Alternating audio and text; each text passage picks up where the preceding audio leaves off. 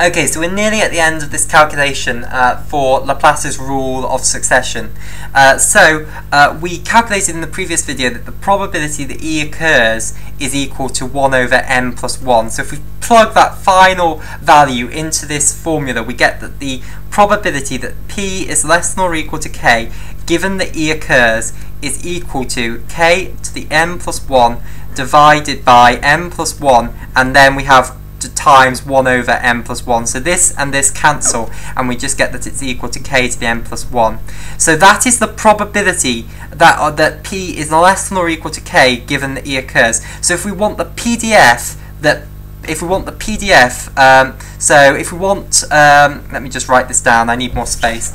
So if we want the PDF conditional on E having happened, oh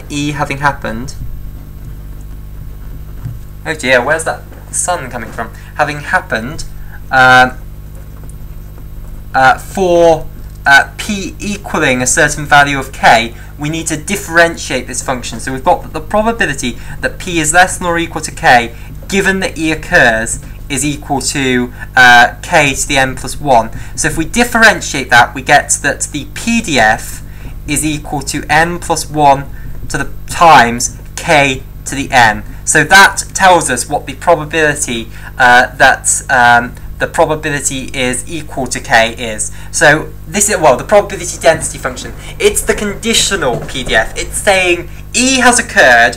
What's the probability density function that P is equal to K? So if I plot this for you, it's something along the lines of that. And as n gets bigger and bigger and bigger, this gets steeper and steeper and more along the lines of that. So the probability density function gets more and more leaning towards the probability being up near 1 as the number of days that you observe the sun coming up goes up and up and up.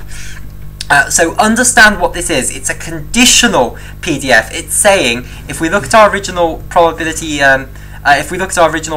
space, we have our event E here, which is the event that the sun rose for n days, and we're saying, okay, now on this set, just on this set, define me a random variable, which I'm going to call P this time, which ascribes to each one of these outcomes its probability. So P maps each outcome onto its probability parameter, i.e.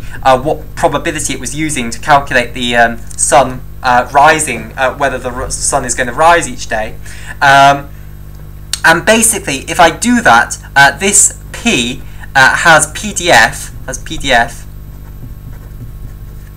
so f of P of little x is equal to n plus 1 times x to the n on x is an element of 0 to 1.